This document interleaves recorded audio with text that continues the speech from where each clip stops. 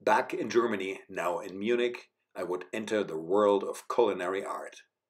Käfer's was famous for three things: fine dining in individually decorated separés, catering for intimate gatherings or formal receptions, and of course, Oktoberfest. Instead of a tent, they'd put up a solid blockhouse every year. Gerd Käfer himself overlooked every operation and was an admired host. This apprenticeship was government supervised, and Der junge Koch was our Bible. They said, if you know what's in this book, you should be fine. I knew no more weaseling myself through the system with special privileges anymore. This would be a totally different kettle of fish. I shared an apartment with my brother, who studied economics at the University of Munich at the time, together with his buddy Batty. Students, just like today, adhered to a more relaxed lifestyle. A local radio station at the time would open their lunchtime program with "Good day, ladies and gentlemen," and "Good morning" to our students. They'd also introduce me to Munich's best hangouts, Charles Schumann's American Bar, and to where the music was hot. We'd dress up, enjoy life. Batty knew how to impress in the streets, and I had set my eyes on someone special. In other words, I would have my plate full for the next 2 years. They started me out in catering, which I loved. We knew exactly what, how much, where, and when. That is where I met Michael from Cologne, a showman just like me, hard worker but a great sense of humor. We enjoyed setting up for the 1982 Formula One party in Frankfurt, and on our days off, we'd chase phone numbers après ski. Later in life, he'd open up his own restaurant and catering business in Cologne. My biggest accomplishment as an apprentice in the catering department was a garden party for the editor of Burda magazine with some 30 guests. I was the only chef and fully responsible. Oktoberfest was a completely different animal. 17 days and nights straight, 10 to 12 hours each. While guests enjoyed the festivities in lederhosen and dirndl, often not knowing what to choose, I either stuffed cold birds, roasted hundreds of them, or plated them with knödel and blaukraut. Potato rosti was another station I worked at for hours at the time.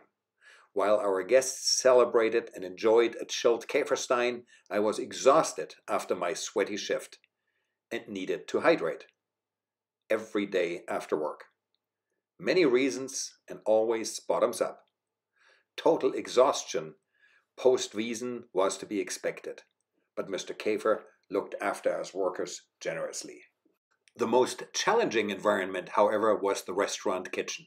Some 300 gourmet meals served per night, from a menu with over 40 items. Everything was prepared à la minute, and a table of 6 or 8 with all different orders was not unusual. My highest respect goes to the line chefs in this position. Us apprentices didn't really get to practice during the main service, so Fritz and I were parked in the prep room deboning fish or slicing cutlets.